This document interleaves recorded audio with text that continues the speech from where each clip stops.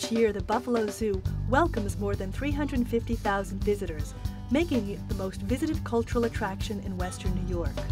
Naturalistic exhibits, the staff's dedication to conservation, the remarkable animal collection, and of course the support of visitors like you, all make the zoo the success it is today.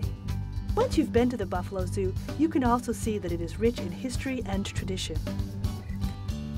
I'm Donna Fernandez, President and CEO of the Buffalo Zoo, and I'm here to take you on a historical tour of the third oldest zoo in the country. Join me as we learn about the zoo's beginnings, its struggles during the Great Depression and World Wars, and the many changes at the zoo over the last 130 years. The Buffalo Zoo's story begins more than a century ago, when Jacob Berchtold, the owner of a fashionable fur and hat shop on Delaware Avenue, received a pair of live deer in 1870. Since he had no idea how to care for them, Mr. Berchtold donated the deer to the city of Buffalo. Thanks to Elam Jewett, the publisher of the Buffalo Daily Journal, the deer were housed on his estate on the corner of Jewett and Parkside Avenues. By this time, plans were underway for a park to be constructed in the area to give city residents a place to stroll and socialize. The park, designed by Frederick Law Olmsted, soon became a favorite spot for many families. By 1875, the number of deer had grown to 5, and a building was constructed to protect them and to provide an office for the park's superintendent. The Buffalo Zoo was born. Over the next 15 years, a pair of bison, 8 elk, and many deer were added. Due to the ever-increasing animal collection, knowledgeable management in the care of the animals was required. The Buffalo Zoo hired its first curator, Mr. Frank Thompson, in 1895. Under Mr. Thompson's direction, stone bear pits designed to replicate old Roman ruins were completed in 1897. Visitors were delighted with the new exhibit and were able to view the bears from a raised sidewalk that protected them from carriage traffic. In 1898, Dr. Francis Crandall was hired as the new curator. Plans to hold the 1901 Pan American Expo in Delaware Park renewed interest in making the park the most exciting showplace in Buffalo. An outdoor aviary was added, along with a pool for 2 sea lions, donated by Mr. Frank Goodyear. Mr. Goodyear also donated Big Frank, a 6-year-old Indian elephant. Other animals on exhibit during this period included badgers, bears, fox, moose, raccoons, wolves, and woodchucks. In 1912, the Elephant House, which is still in use today, was completed. The start of World War I strained funding for the zoo, but the public continued to enjoy visiting. When the war ended in 1918, more people were in favor of supporting domestic needs, so it was suggested that $1 million be set aside to revitalize the zoo. By 1929, however, it was evident that no city funding improvements had been made for over 17 years. Area citizens began suggesting the formation of a zoological society to raise both funds and interest for the zoo, since this had proven to be successful in other cities. In 1931, the Zoological Society, under the leadership of Stuart Goldberg, was incorporated. By 1935, the future of the Buffalo Zoo seemed brighter, thanks to the Works Progress Administration, a program created by Franklin Roosevelt to employ people suffering from the Great Depression.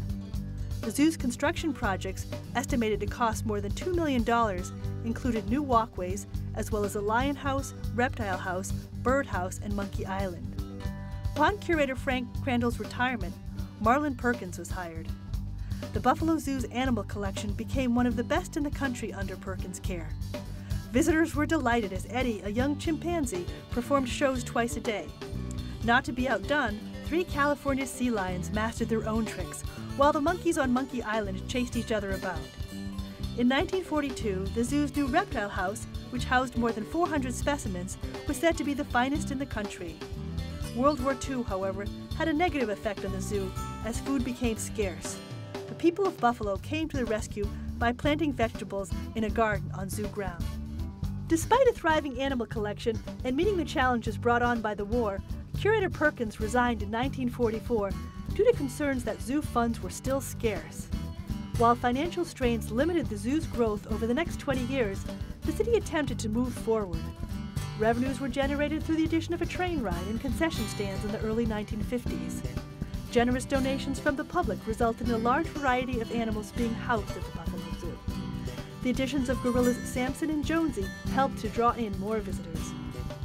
In 1965, the Buffalo Rotary Club donated $40,000 for the construction of a children's zoo. The addition featured a talking bird, ducks, monkeys, ponies, pygmy donkeys, goats, sheep, and a giant tortoise.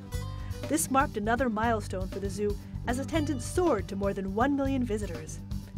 In 1967, Peter Andrews of the Zoological Society donated funds for a giraffe house and an animal hospital, the first set of large buildings to be completed in 30 years.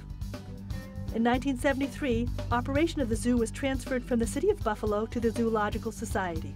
It was during this time that an admission fee was introduced to generate more revenue.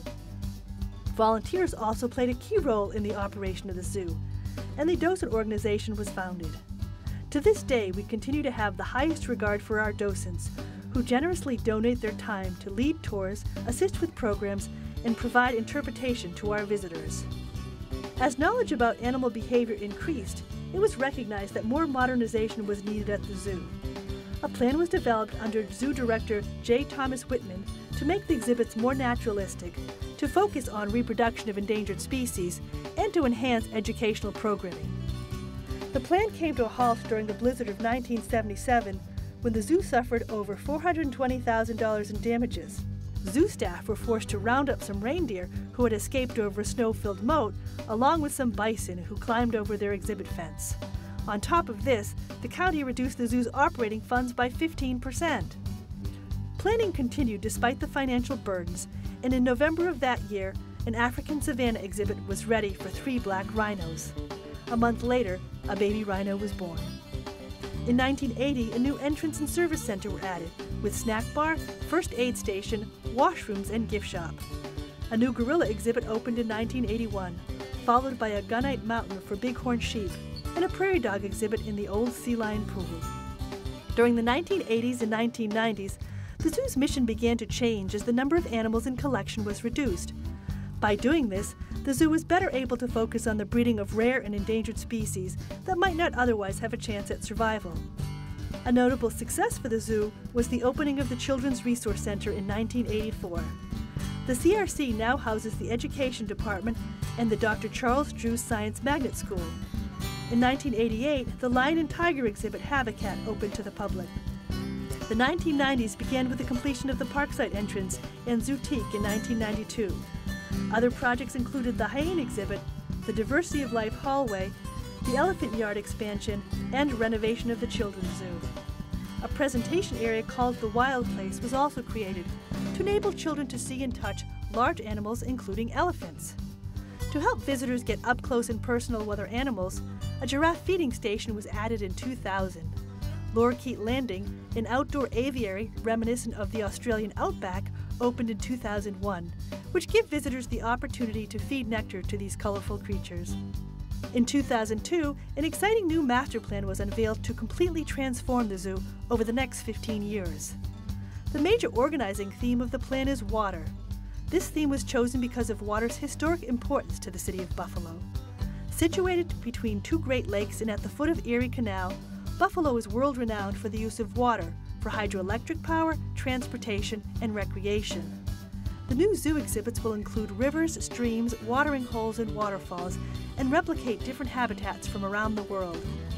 The Vanishing Animals exhibit was the first to open under the new plan, consisting of 6 large naturalistic enclosures for threatened and endangered species. This was followed closely by the opening of Eco Station, a mock field camp overlooking 3 indoor habitats, featuring the latest in research equipment used by conservation biologists. Kids can also experience the life of a scientist in our new Bone Zone, completed in 2002, where they can dig for dinosaur fossils along with other budding paleontologists. Otter Creek was the 3rd major exhibit to open under the new master plan. Modeled after Letchworth State Park, the exhibit features a waterfall, naturalistic rockwork, and underwater viewing of the river otters as they swim and play. In response to the public's request for the return of California sea lions, Sea Lion Cove opened in the summer of 2005. Sea Lion Cove features rockwork resembling that found in the native California coastal habitat. Visitors can view the sea lions above and below the water or enjoy a keeper demonstration in the outdoor amphitheater. Transformation of the zoo will take many years and a lot of patience, but we are sure the results will be worth the wait. Future projects include a South American rainforest, a new entry plaza, an Arctic realm, an African watering hole, and a new children's zoo. Well, that brings us back to the future. As you learned on our tour, the Buffalo Zoo is full of history, and much of what you see today is due to visitors like you. We hope you'll continue to monitor our progress and look forward to sharing our exciting future with you.